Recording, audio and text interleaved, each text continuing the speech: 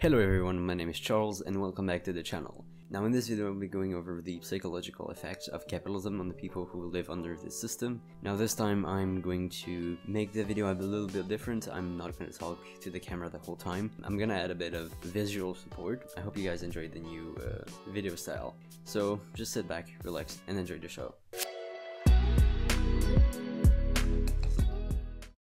Ever since the Industrial Revolution of the 1800s, cases of mental health issues have kept steadily rising as we reach an era of late-stage capitalism. From the anxiety of the current economic system to depression, burnout, and constant competition, capitalism has had huge impacts on the well-being of individuals. Let's look at the effects of individualism, the system's anxiety and overworking on the mental health conditions of the people in this world of neoliberal crony capitalism that incentivizes people to work in such ways that seem to be against their nature. First and foremost, the development of a capitalist society has seen mental illness to be classified as one of the biggest reasons for distress and misery across individuals. According to the Hampton Institute, 1 in 4 people in the UK today have been diagnosed with a mental illness, and 4 million people take antidepressants every year. Evidence heavily correlated this epidemic of mental illness with social and economic determinants of capitalism and wealth inequality. Let's then observe the alienation of workers from their labor.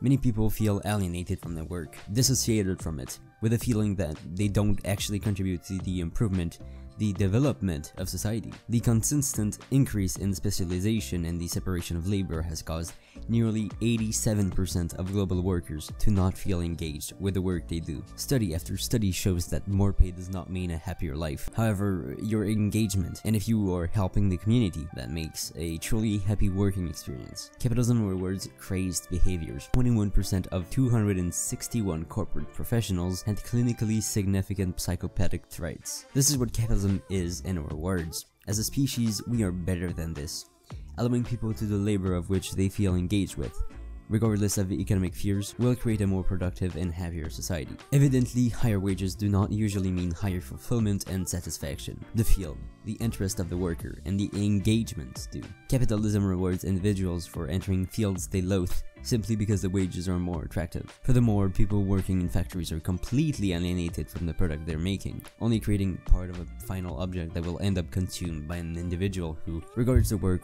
behind it with philistinism. Capitalism inserts itself in the existence of people. We start selling our labor power like commodities, becoming one ourselves, from our early teens until we retire at an age where life is not as enjoyable. Then hustle culture pushed by capitalists wrecks individuals, making them think that constantly overworking themselves for the financial benefit of a capitalist is a good thing. We think we're doing just fine. Capitalism exploits the inner sadomasochist that dwells in us. It is self-evident that capitalism destroys the mental well-being of its victims. Others feel the disparities in wealth, inequality, and social isolation caused by this crony system. Capitalism, being based on competition between individuals, incentivizes people to measure themselves against others, falling victims to greed and the constant need for more. Philosopher and economist Karl Marx proposed that this feeling is not natural. It comes from the economic and social system, which is capitalism. Under an egalitarian system, people do not feel this constant anxiety caused by the market forces. When a person works for their own self-centered interest to receive what little wage the capitalist agrees to pay them, they are not as fulfilled as if they work, let's say, for their community in exchange for its other members' goods and services. The system itself makes it so individuals of the working class see their peers as threats or enemies, rather than comrades, people they can work with. We constantly compare ourselves to the rich and powerful, even though the rate of upwards mobility has kept steadily declining since 1985. Our mere existence is measured by economic success rather than the abilities, the skills we possess. Furthermore, it is important to note that capitalism is a system built upon a contradiction. To be specific, it is a contradiction of classes, caught in irreconcilable antagonisms that the social democrat state claims to alleviate.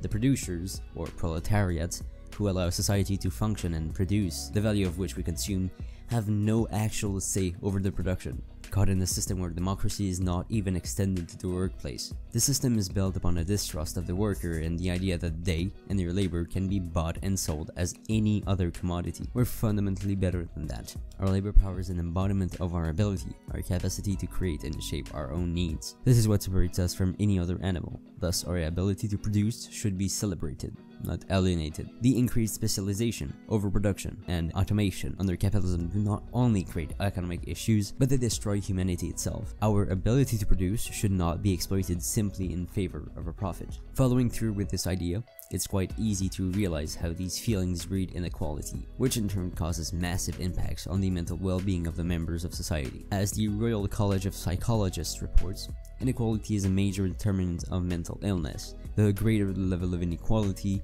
the worse the health outcomes. Children from the poorest households have a threefold greater risk of mental ill health than children from the richest households. Mental illness is consistently associated with deprivation, low income, unemployment, poor education, poor physical health, and increased health risk behavior. The reality of the individual is based on the reality of his community. A member of a poorer community will most likely end up the same way. This system makes us live wrongly, with bad incentives, rewarding unhealthy behavior that goes against our social nature. It is thus clear that the socio-economic system we live under, being capitalism, is responsible for the surge in mental illness we observe today. When the basic needs of people are not met because of the not-so-free markets, mental health is sure to become an issue. Paul Baran and Paul Sweezy pointed out that the consequences of capitalism have huge effects on mental health. The system fails to provide the foundations of a society capable of promoting the healthy and happy development of its members. Then, let's observe commodity fetishism and consumerism. Humans naturally use nature to create products that help them accomplish certain tasks. We attribute a use value to these items depending on their usefulness. However, with capitalism comes a different mentality. We work simply to acquire products, eventually becoming dissatisfied with them and getting the newer model. We are alienated from the commodity and fetishize it because of this contradictory system that works to degrade society.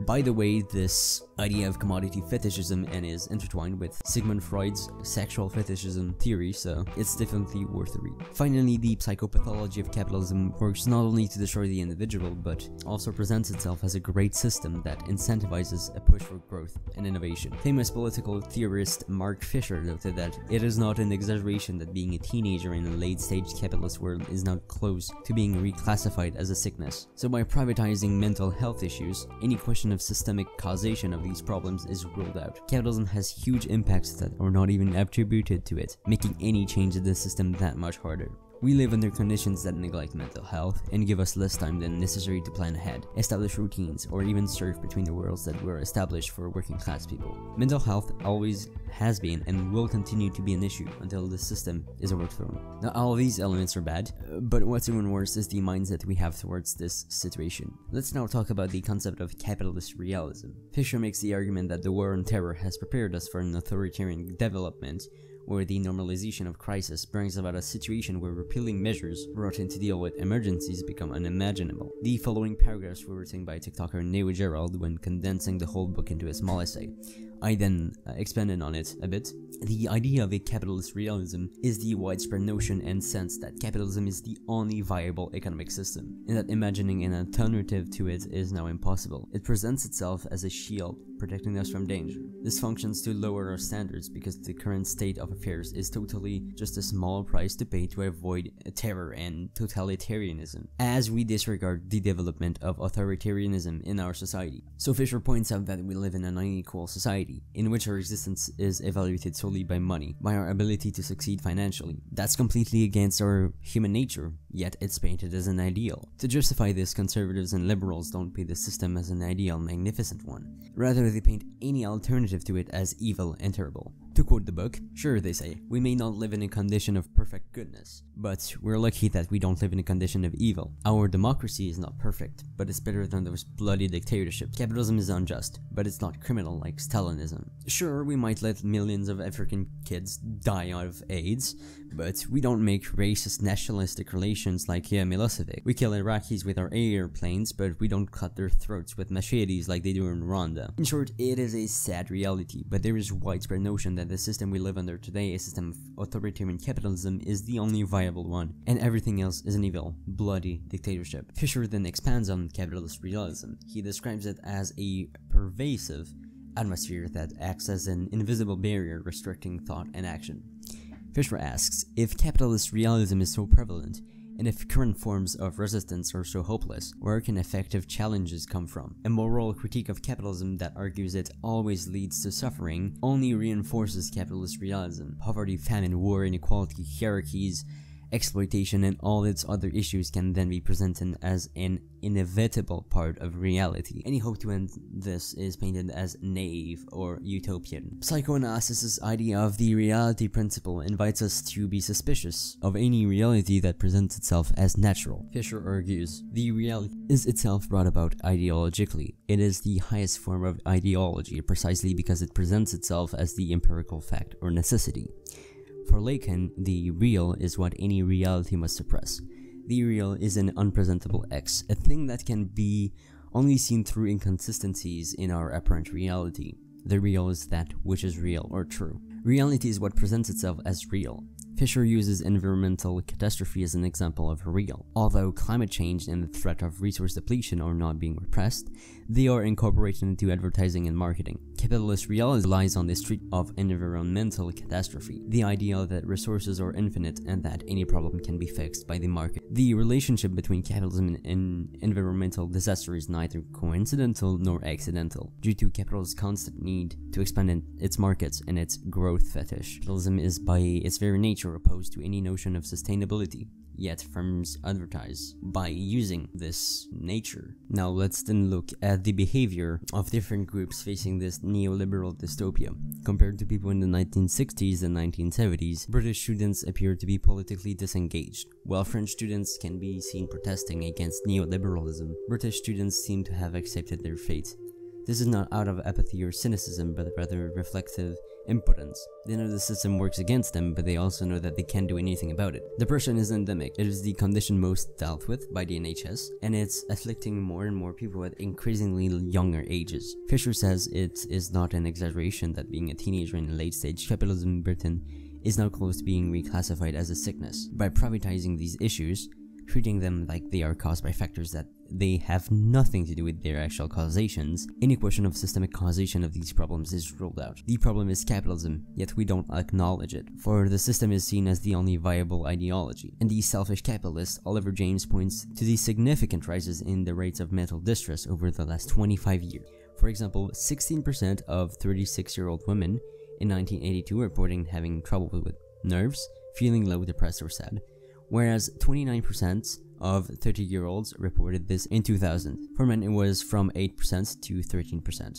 He argues that selfish capitalism only contributes to this entrepreneurial fantasy society in which anyone can be Bill Gates or Aladdin Sugar, despite the fact that, as I said earlier, upward mobility has thoroughly decreased. The thing most poisonous about selfish capitalism and harmful to well-being, Fisher argues, is the systematic encouragement that material affluence or wealth is the key to fulfillment, that only the rich and affluent are winners, and that anyone has access to and can make it to the top as long as they are willing to work hard enough. You are to blame if you do not succeed. So the ruling class ontology, which is the concepts and ideas, denies any possibility of a social causation of mental illness. The chemical biologization of mental illness is in proportion to its depoliticization. Considering mental illness as an individual issue with someone's brain chemistry has enormous benefits for capitalism. The first one being it reinforces capitalism drive toward individualization, which is you are sick because of your brain chemistry, not because of the system. Secondly, it provides a profitable market for multinational pharmaceutical companies to sell you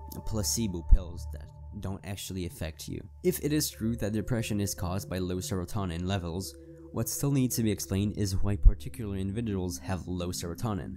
This requires a social and political explanation. If the left wants to challenge capitalist realism, we must repoliticize mental illness. Pharmaceutical companies love to provide a fix for the issue in pointing out one of the symptoms, but never the root cause of the problem. An example, you have low serotonin, and that's it. They don't actually explain what causes it, despite that cause being the system, capitalism. Fisher hypothesizes that what synthesized neoliberalism and neocon was their shared object abomination, the nanny state and the people who depend on it.